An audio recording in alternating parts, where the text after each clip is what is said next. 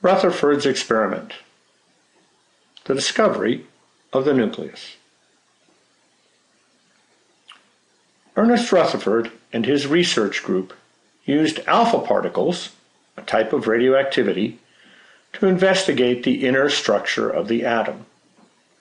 The alpha particles were positively charged and rather massive, having twice the charge of a proton and 4 times its mass.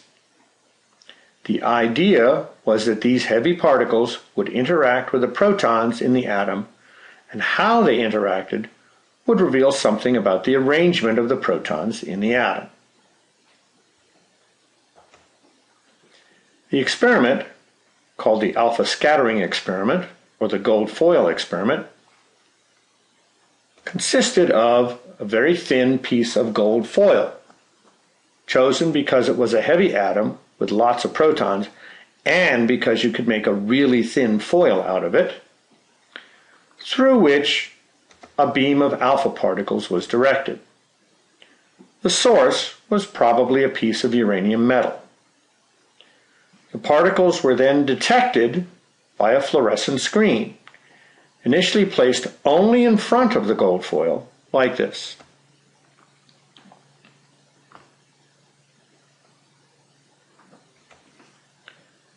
It was expected that not much change would be found for the particles. Alpha particles were much heavier than protons, so, like a softball rolled through a bunch of tennis balls, it was the tennis balls that would be expected to move. There would be some effect on the alpha particles, but not much. Initially, Rutherford found virtually no deflections at all, less than he had expected.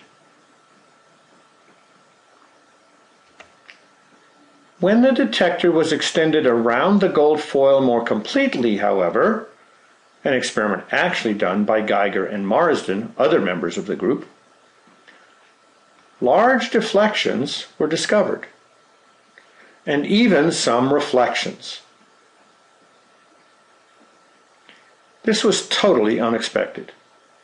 Rutherford commented, "It was as if I had fired a cannon at a piece of tissue paper and the shell had bounced back and hit me."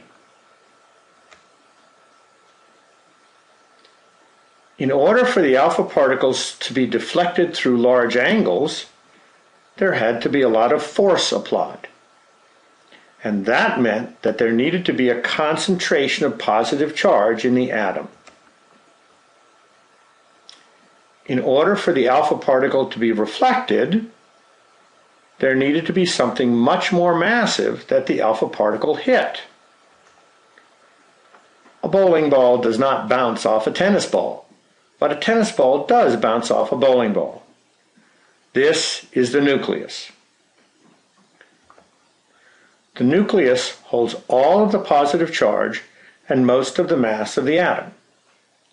As was discovered later, the nucleus contains protons and neutrons, and is extremely small, 1/10,000th of the radius of the atom.